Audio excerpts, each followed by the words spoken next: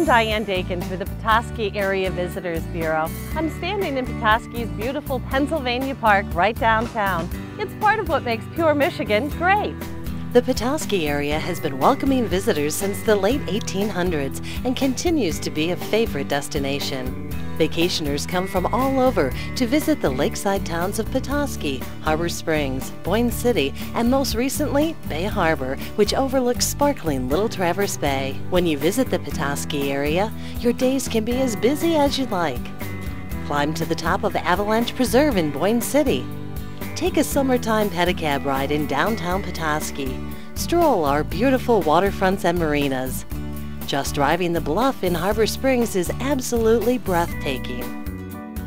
Each of the Petoskey area downtowns are filled with quaint shops, boutiques, and eclectic art galleries. Great dining is all around. Make sure you try the whitefish, it's a local specialty. The Bayview Association is one of the few Chautauquas remaining in the United States. Each summer, the 450-plus homes and public buildings burst with activity and music. The whole area is on the National Historic Register. New in 2011 is a whitewater course on the Bear River. The course is currently the only one of its kind in the Lower Peninsula and includes drops ranging from Class 1 to Class 3 excitement. Families and friends will enjoy the chance to reconnect in the Petoskey area, where beauty and a relaxed pace are a way of life.